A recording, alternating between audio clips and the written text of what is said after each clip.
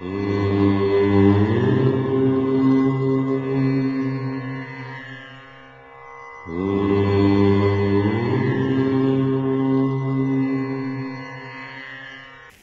నమస్కారం।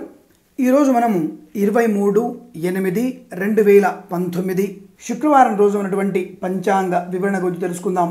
ఈరోజు శ్రీ వికారి నామ సంవత్సరము, దక్షిణాయనము, వర్ష ఋతువు, శ్రావణ మాసము, బహుళ పక్షము, సప్తమి ఉదయం 8:08 వరకుండి తదుపరి అష్టమి ప్రారంభమవుతుంది।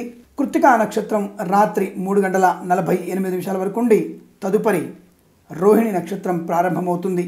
వర్జము మధ్యాహ్నం 3:12 నుంచి 4:53 వరకు, దుర్ముహూర్తం ఉదయం 8:25 నుంచి 9:15 వరకు, తిరిగి మధ్యాహ్నం దుర్ముహూర్త వ్యాప్తి 12:34 నుంచి 1:24 వరకు వ్యాప్తిగా ఉన్నది।